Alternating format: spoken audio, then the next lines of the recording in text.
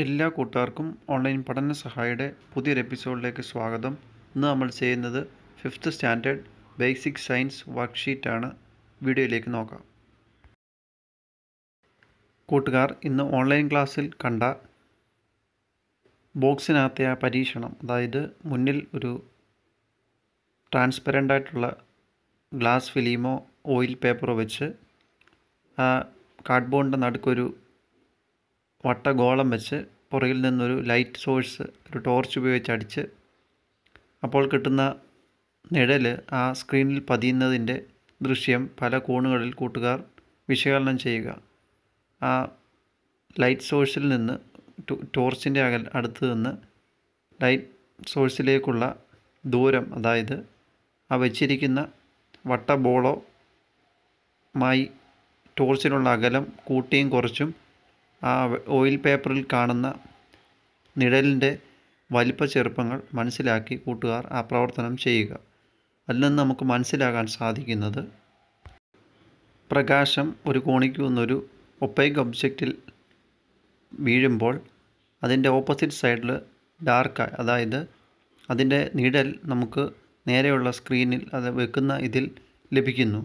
അപ്പോൾ ഗ്രഹങ്ങളും സൂര്യനും തമ്മിൽ നടക്കുന്നതും ഏകദേശം ഇതുപോലുള്ളൊരു സംഗതിയാണ്. ഇവിടെ പറഞ്ഞിരിക്കുന്നത്, the ഷാഡോയി path of celestial spares that revolve around the sun will always be in the direction opposite to the sun. സൂര്യനെ വലം വയ്ക്കുന്ന ആകാശഗോളങ്ങളുടെ നിഴൽ പാത എപ്പോഴും പ്രകാശ സ്രോതസ്സായ സൂര്യന് എതിർദിശയിൽ ആയിരിക്കും. സൂര്യപ്രകാശം അടിക്കുന്ന ഭാഗത്തിൻ്റെ എതിർഭാഗത്ത് എപ്പോഴും നിഴൽ മാത്രമായിരിക്കും ലഭിക്കുന്നത്.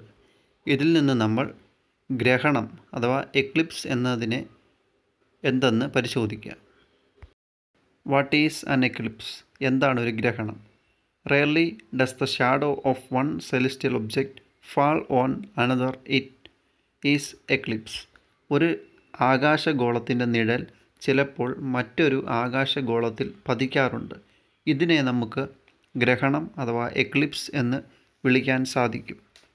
ഇതിൻ്റെ ഏറ്റവും ഉത്തമമായൊരു ഉദാഹരണമാണ് ഒരു ടോർച്ചും ഒരു ബോളും എടുത്ത് കൂട്ടുകാർ കയ്യിൽ പിടിച്ച് ടോർച്ച് ഓണാക്കി ആ ബോൾ ടോർച്ചിൻ്റെ വെട്ടത്തിന് മുൻപിൽ പിടിക്കുക. അതൊരു ഭിത്തിയിലേക്ക് അടുപ്പിക്കുമ്പോൾ അവിടെ നമുക്ക് വലിയൊരു നിഴൽ വട്ടത്തിൽ കാണാൻ സാധിക്കും.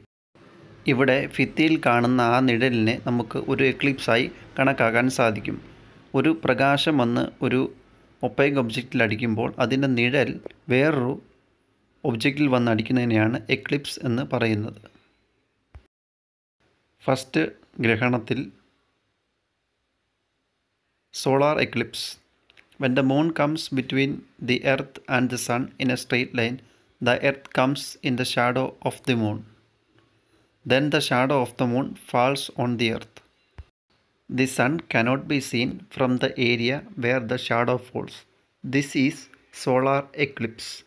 സൂര്യനും ചന്ദ്രനും ഭൂമിയും നേർരേഖയിൽ വരുമ്പോൾ സൂര്യൻ്റെ പ്രകാശത്താൽ ഉണ്ടാകുന്ന നിഴൽ ഭൂമിയിലേക്ക് പതിക്കുന്നതിനെ നമുക്ക് സൂര്യഗ്രഹണം എന്ന് പറയാൻ സാധിക്കും.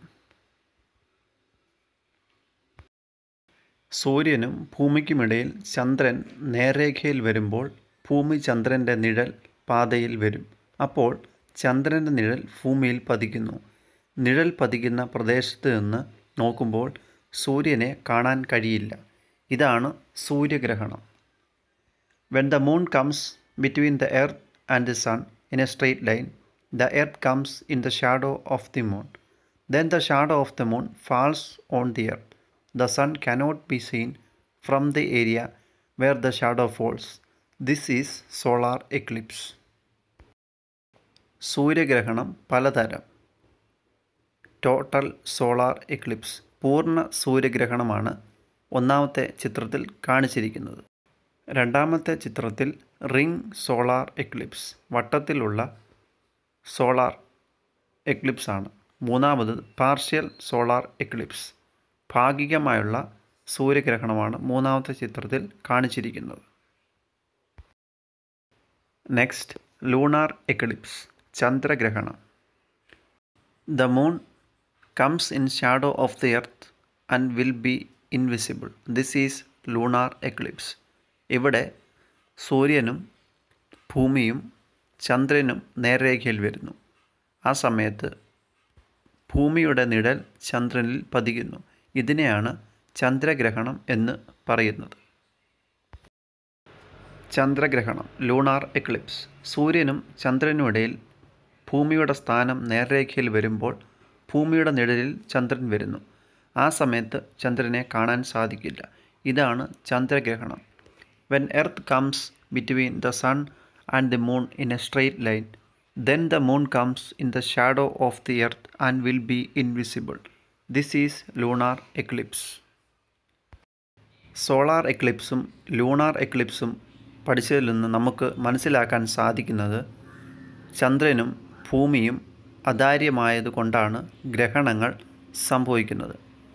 Eclipses happens because earth and moon R opaque.